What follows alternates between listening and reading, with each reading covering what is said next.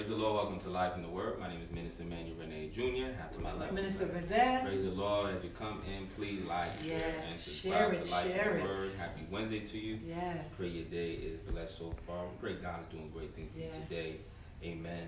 We've been talking about serving God is still right. Yes. Come on. We've been in the book of 1 Timothy chapter 1.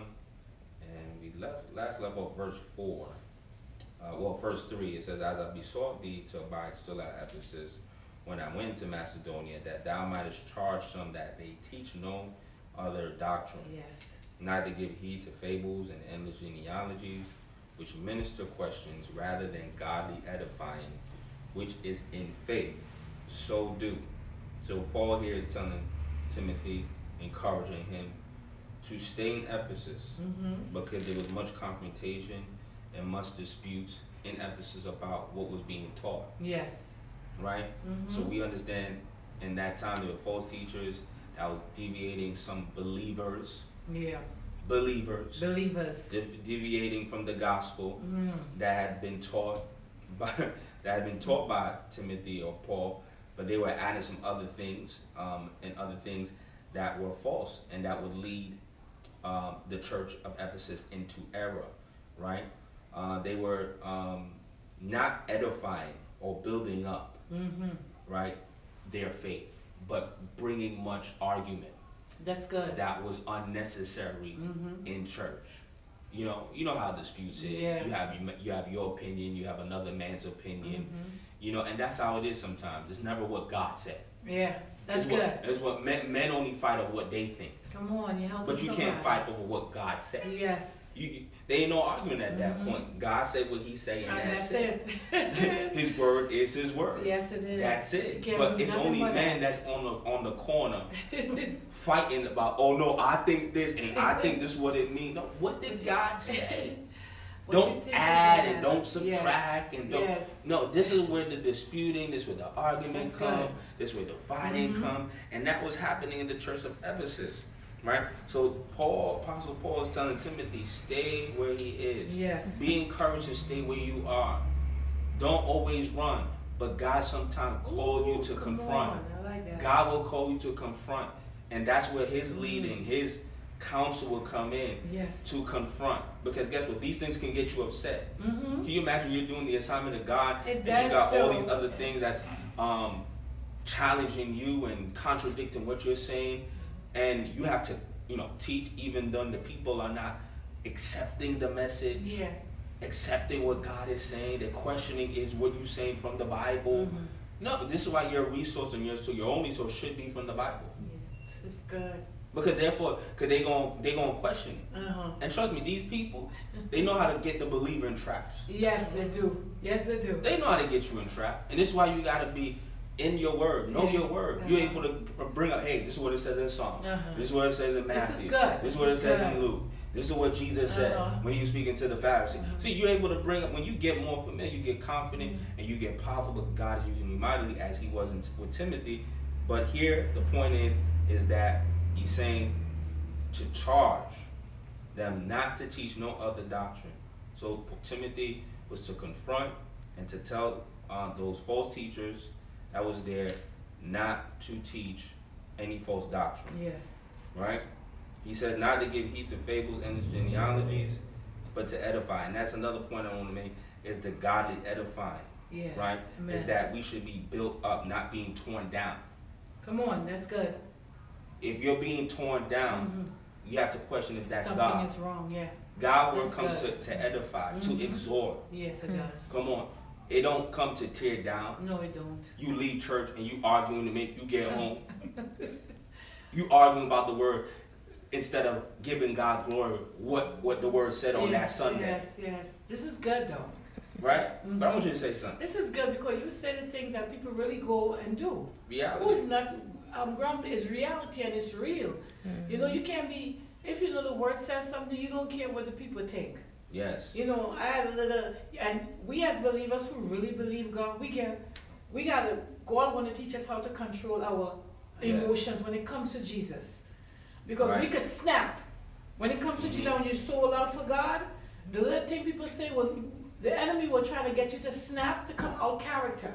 Yes. You know, like the other day I was in a lunchroom, and the other table across from me, they were talking about people, about pastors, and I just was there, and I was just reading something. They were like, oh, all pastors are so bad. All they want is money and and the mouth it came out from it was like two people who really comes to me, you know, for prayer, and then the person who was talking was a person who was the devil was trying to use to discourage them. Yes. And one of the girls didn't know nothing, so she's like, for real, you're like that?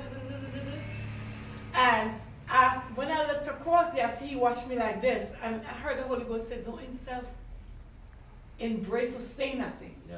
Because I felt myself raising up, because you're talking about God's people, you understand? So I had to learn that you just ignore them. And then 2 weeks after, guess what happened? Something happened with him, and he's like, Carl, I need prayer. I said, but didn't you just say about pastors and whatever? And he looked at me like this. I said, I was listening. I said, no, because I didn't say nothing. That means I wasn't listening.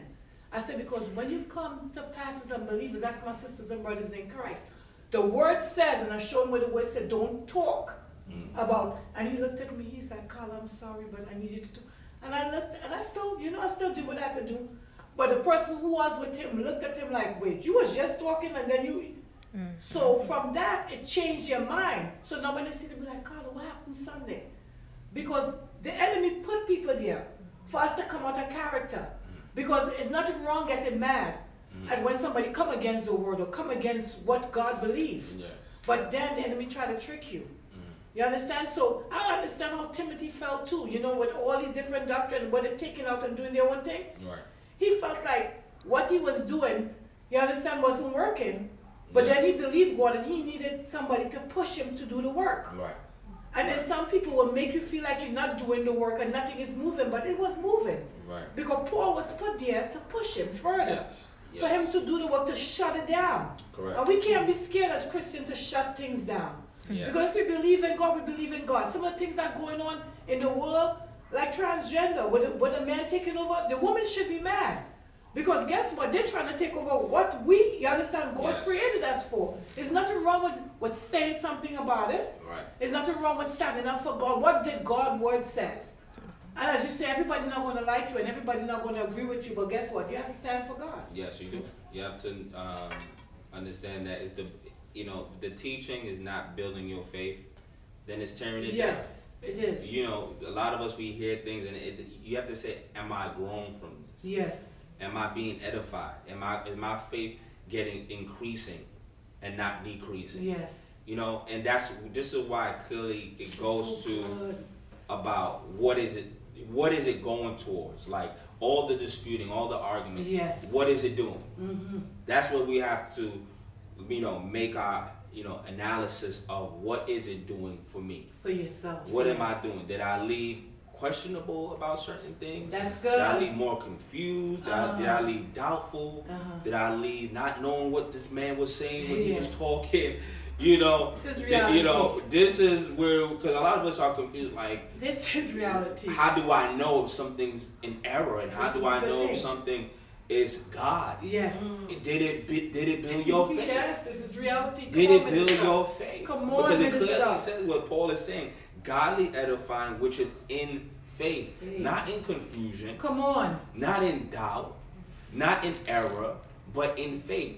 This is when someone teaches, I have to leave more faithful. I have to leave more empowered in serving God. So you know it's God. I have to be more exhorted because now I understand what God was saying. Yes. I understand the message. This is why we have to be careful about not paying attention to things that's not unedifying. Come on. This is good. Unedifying. Anytime the word of God goes forth, you must be edified. Yes, you have to. You must be edified. You'll be better. A growth must come in your mind. Your spirit must say, oh my God, I saw this before, but now I got the clear view of it. Yeah.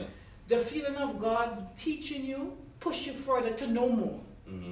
Because you can see it when you finally got the analysis of it and you're like, okay, let me go search it more. It gives you a joy and a satisfaction for you to grow more. A joy and a satisfaction to dig more, to know God more. But as you say, you cannot leave confused. If you leave confused and not knowing, that's why I have nothing against my brothers and sisters, but some of the preachers out there, you all be using big words and people be confused. You cannot confuse the people with the big words because they leave church confused, like, what was this word, what he was trying to say? You got to make things plain as the Bible says. In the beginning, God created the heavens and the earth. Don't use a big philosophy word it's just simple. And people leave church, don't know stuff because you want to use so much big words. They're more confused and they're like, why should I go to church? I don't understand what the pastor is saying. And as you said, you have to make it simple and you got to make people leave happy to come back with a learning growth. You understand? As you said, you can't miss the word because you're checking your own self to see, you understand, what you need to fix. Because sometimes you could, and repetition is works. Because you could hear a pastor preaching on the same word, the next Sunday, the same word, and change it around, and then growth always happens when you leave God's word. When you love God's word and you want a change, as you said, you grow. Your mindset grow. You gain in God's word grow. The way you want to speak to God, your prayer life, everything grows. But if you leave confused, you're just confusing the people. Right. And they're not growing nowhere. The same thing is happening over and over again, as you said. Some people, they're going to the wrong place to listen to the word. Yeah, I mean, it goes back to just, there's nothing wrong with vocabulary, right? If you know vocabulary and you know more words than somebody else, I don't think you should dilute it, meaning that if you don't know certain words, maybe you should educate yourself on certain words. Because teaching is about edifying, but it also is about empowering, because if you use words, if I use a word you don't know, it is the teacher to bring forth revelation of that word. Okay. So that you can have more understanding of it. But I should not be withholding a word because I'm more experienced in vocabulary in this area. So if I know a word that you don't mean I shouldn't use it. I should be able to be a teacher that uses this word, but also brings understanding to you. So I just want to touch that point because it makes it feel like, oh yeah, maybe I shouldn't use big words. No, use big words, but rightly divide the word, bring understanding to word, to bring understanding to the teaching or to the sermon. That's all. But really, that's not what we're talking about. We're more talking about the edifying and the building of your faith. How do you get built up? That's how you get built up. To test wrong doctrine. Now, it's not just only words. It's the doctrine, the meaning of the message. What is the message that's being taught? That's what we must be able to detect. That's what edifying does. Are you able to detect wrong message, wrong doctrine, wrong teaching? Right, but it goes back to, like you said, some false teachers use these big words to decorate and to bring confusion. But this is why you have to have right teachers. The right one. You know, teachers that know the word. That's not going to bring confusion. Not going to make you, bring question about what you're listening to. But you say, hey, you know what? I hear God in this. I hear God in this. God is speaking to me in this. I felt transformed in this. This made me more prayerful. Because he talked about prayer. You didn't talk about prayer and then you talked about this and then you talked about that. And you confusing. No, confusing. So this is the confrontation, men ideas and different things what Timothy was dealing with in Ephesus. Right? He says, now the end of the commandment is charity. Right? Out of a pure heart and of good conscience and of faith, unfeigned.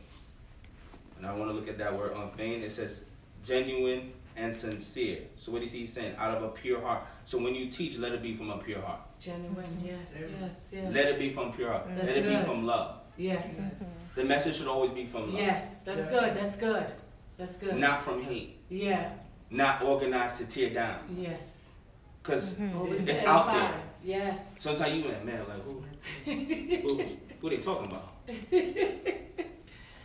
It's true though. I'm just saying the message shouldn't be personalized to your feelings or to your own intellectual understanding how you. No, it's to the people. Love, it's teaching love. It's always from love. It's not to create. There's some things that God may want you to confront in the message or have a certain thing taught in your church or to that person. But it's always from the foundation of love. Amen. Foundation of love. Always from the foundation I like of love. That. It's never from hate. Never from hate. Never from, me saying I hate you because we didn't agree. That's good. On on something about the Word of yes. God. Love is because maybe it's something you didn't understand yes. about the Word of God. So I can't just hate you because you didn't know. Yes. I shouldn't hate you to begin with. No. But I should be able to have the love of God to take time and teach you, show you something in the Word maybe you never seen before, yes. never understood. And that takes love, that takes patience, that takes, as the Bible says here, pure heart charity. Yes. Amen. Amen. So we're going to close it off there. Amen. We pray the Word bless you. We'll be back here on tomorrow, Amen. Thursday. Pray you enjoy the rest of your day. Please remember that Jesus is Lord. Minister Carla, Minister Renee, God bless you.